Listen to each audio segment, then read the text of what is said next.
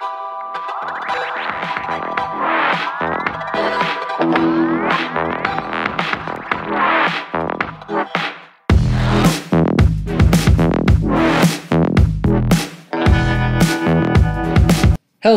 this is Rick from MathX, and today we'll be doing the number 25 from the AMC 10B of 2014. This problem was also the number 22 from the AMC 12B of 2014. This problem is really quite interesting, because even though this problem is clearly a probability problem, which we'll find out as soon as you read the problem, the way to solve this is quite unconventional, and you won't see this on most AMC 10 or even AMC 12 level tests. However, the technique we're about to use to solve this problem is much more common in higher levels of math, like AIME and beyond. And even though this method won't really help you too much on AMC 10 or AMC 12 level tests, it will help you a lot on tests beyond that, and it'll probably help you grow as a problem solver. So, without further ado, let's get into this intriguing problem. In a small pond, there are 11 lily pads in a row labeled 0 through 10. A frog is sitting on pad 1. When the frog is on pad n, where n is between 0 to 10, it will jump to pad n-1 with probability n by 10, and pad n plus 1 with probability 1 minus n by 10. Each jump is independent of the previous jumps. If the frog reaches pad 0, it will be eaten by a patiently waiting snake. If the frog reaches pad 10, it will exit the pond, never to return. What is the probability that the frog will escape without being eaten by the snake? So, this problem starts by laying down a lot of information. And in order to truly understand what the problem is trying to get us to understand, we're going to have to draw a diagram. So, the first step in drawing this diagram would be to draw the 11 lily pads labeled 0 through 10 and draw the frog sitting on the first pad. So I'm going to start by doing that, drawing the 11 lily pads and labeling them 0 through 10.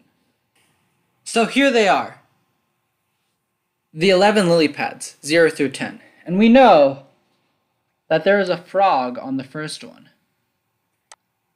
Here is my gorgeous frog. And this frog, well, he'll jump either to the lily pad to his left, pad n-1, which in this case is 0, or he'll jump to the pad to the right, which is n plus 1, or 2. And we can find the probability that he'll jump to the pad to the left, or the pad to the right, based on the problem. It says the frog will jump to pad n-1 with probability of n by 10. And it will jump to pad n plus 1 with probability of 1 minus n by 10. In this case, n is 1, so the probability that the frog jumps to pad n-1, or pad 0, is 1 by 10. And that probability that the frog jumps to the pad to his right is 1 minus 1 by 10, which is 9 by 10. Now the frog is on pad 2. Since he's on pad 2, the probability of him jumping to pad n-1 is n by 10. And since n in this case is 2, the probability is 2 by 10, or 1/5. Now, since the probability of him jumping to the left, n by 10, is equal to 1/5, the probability of him jumping to the right is 1 minus n by 10, which we already computed to be 1/5. So the probability of him jumping to the right is 1 minus 1/5, or 4/5. So now he might be on pad 3. If he is on pad 3, the probability of him jumping back to the left is now 3 by 10. And the probability of him jumping to the right onto pad 4 is 1 minus 3 by 10, or 7 by 10. And now you get the idea of what's going on in this problem. We see that the probability of the frog jumping back to whatever pad was before him is the number pad he is on divided by 10. So I forgot to write 3/10 for the third pad, but that's what it would be.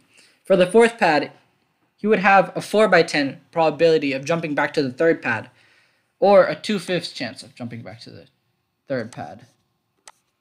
And he'll have 1 minus 2/5 chance of jumping to the fifth pad. So he would have a 3/5 chance. Now it might seem useless to draw in the rest, but I just want to stop at 5. So then I could explain something to shorten down our work a little bit. So once he gets to pad 5, he'll have a 5/10 chance of jumping to pad 4, which is just simply 1/2, because 5/10 can be simplified down to 1/2. And he has a 1 minus 5/10 chance of jumping to pad 6. So 1 minus 5/10, or 1 minus 1/2, which will give us 1/2. So here we've drawn out all the ways and all the different probabilities for the frog to jump between lily pads from 0 to 5. And this diagram, what we've just drawn out, is known as a states diagram. And in a states diagram, you try to relate how the frog will get from one state to the other with respect to different probabilities. So you're probably thinking at this point, what is he talking about? Like, I don't see any states. I don't see any like Massachusetts or Canada or like California. There's no states. And what I'm talking about are different states of being. The frog started out on our first state, which is also our first lily pad. We just have to think of it this way. The frog's first state is his first lily pad, and his 0 state is when he gets eaten by the snake. And in order for him to escape, he has to get to the 10th state unscathed, without ever getting back to without ever touching the 0th lily pad, or entering the 0th state. So basically, this method, counting with states, helps us deal with unusual problems like this, where the probability is always changing. And it helps us deal with that by taking each probability as some version of some other probabilities. It takes the probabilities recursively, so we don't actually have to deal with many concrete values. It takes these probabilities like the Fibonacci sequence, which just have a couple concrete values, and all the other values are based on those pre-existing values. So just as the Fibonacci sequence generates larger terms from its smaller terms, we generate larger probabilities based on the smaller probabilities. So what does this have to do where we are at the problem? So at this point in the problem, we've hit an interesting point. Once the frog gets to the 5th lily pad, he could either move on and probably reach the end with a huge slew of various computations, or he could come back with that same slew of various computations. But here's the thing. If you start plugging in numbers, the different probabilities that will occur once the frog jumps on the 6th, 7th, 8th, and 9th, and 10th lily pad, you'll see that these probabilities are identical to what happens on the 0 through 4th lily pads. So this 5th lily pad is kind of like the middle ground, and this is where everything balances out. So since the entire problem is symmetrical around this 5th lily pad, once the frog jumps on the 5th lily pad, it has a 1/2 chance of surviving or a 1/2 chance of dying. So I'll write this like this. P5, the probability that the frog survives once it lands on the 5th lily pad, is 1/2. But knowing that is not good enough, because that is the probability that the frog survives once he lands on the 5th lily pad. But the frog doesn't start out on the 5th lily pad. He starts out on the 1st lily pad. So we have to find out the probability of the frog's survival based on the first lily pad, or P1. And to do that, since we already have a ton of relationships between the 0 through 5th lily pad, we can honestly ignore the remaining couple of lily pads. So even though I drew these in initially, they don't really serve much use anymore. So I'm going to delete them.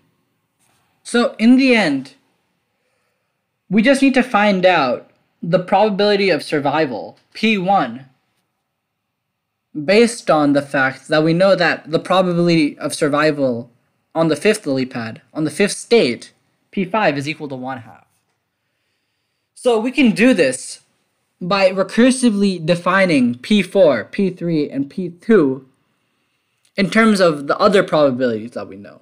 And then eventually we're going to get to P1, and we'll use that, and we'll use these equations that we defined recursively to solve for the value of P1. So the first equation, which is really quite simple that we already computed for, is the fact that once the frog lands on the 5th lily pad, he has a 1/2 chance of surviving. So the probability of survival on the 5th lily pad, P5, is equal to 1/2. Now that's good to know, but we need to generate another relationship, and probably another one after that. What is the probability of the frog's survival once he lands on the 4th lily pad? So once the frog lands on the 4th lily pad, there are either two cases that could happen. He has a 3/5 chance of jumping from there to the 5th lily pad and entering the P5 state, or he has a 2/5 chance of jumping to the 3rd lily pad and going into the P3 state. And remember, these P3 states and P5 states, these just represent the probability of the frog's survival when he lands on that lily pad. So we've already calculated for what P5 is. P5 is 1/2, but we don't know what P3 is, so we can't solve for that one yet. We can't solve for P4 yet. So this is another equation we got. And in order to solve for P4, we're going to have to find out what P3 is. Now, let's say our frog is on the 3rd lily pad, P3. He would either jump to the 4th lily pad with a probability of 7/10 and enter the P4 state, or he would jump on the 2nd lily pad, the lily pad before that, with a probability of 3/10 and enter the P2 state. Once again, since we don't know the value of P4 or P2, we can't solve for P3 at all. So we're going to have to set up another relationship. P2. So once the frog is on P2, he has a 4/5 chance of jumping onto the 3rd lily pad and entering the P3 state. So 4/5 to enter P3. But at the same time, he has a 1/5 chance of landing on the 1st lily pad and entering the P1 state. And this is good, right? Because we finally got to the variable we were searching for, P1. But once again, we don't have enough information to solve for anything, because we don't know what P2 is, we don't know what P3 is. There's nothing we can solve for. Right now we have a system of equation, but we only have one value, and we can't use this to solve all the way for P1. So let's just try defining P1 the same way we've done with the previous cases. From the 1st lily pad, where the frog has a probability of survival P1, he has a 9/10 of jumping. He has a 9/10 chance of jumping to the 2nd lily pad and entering a P2 state of survival. But at the same time, he has a 1/10 chance of jumping to the 0th lily pad and entering a P0 state of survival. So it looks like we're stuck, right? Because we only had one value. And we have like 6 variables. So it's going to be impossible to solve the systems of equation for P1, or the probability that the frog survives, based on the fact that he's on lily pad 1. We need to know at least one more value. And this is where we let our common sense take over. What is this P0 value we were talking about? That is the probability of the frog's survival once he lands on lily pad 0. But remember, near lily pad 0 is like this angry snake or this patiently waiting snake who will eat him as soon as he lands there. So as soon as the frog lands on P0, he'll die.